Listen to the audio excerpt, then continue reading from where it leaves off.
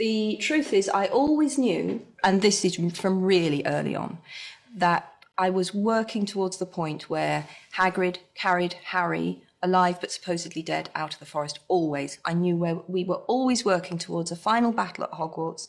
I knew that Harry would walk to his death. I planned the ghosts, for want of a better word, coming back, that they would walk with him into the forest. We would all believe he was walking to his death and he would emerge in Hagrid's arms. So that's what always kept Hagrid safe. I had very early on, but not the first day or anything, probably within the first year of writing, I wrote a sketch for what I thought the final chapter would be. So that's true.